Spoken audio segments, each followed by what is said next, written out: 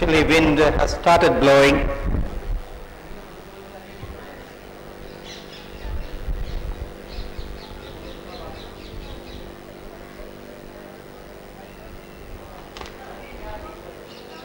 Ashwa Grace is going to be pushed in riderless.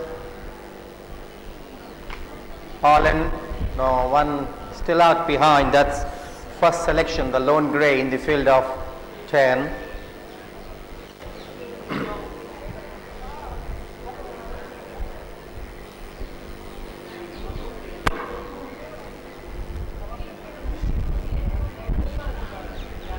First selection is going to be pushed in.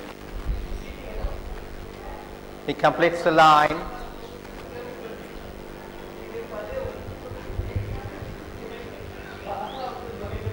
First selection just tried to rear up, now being held in. They are way under racing to the concluding race of the day, and losing a length or so at the start is Kanko and Mr. Stunning, and it is going to be Rustam Hind, his first to show out by half to good.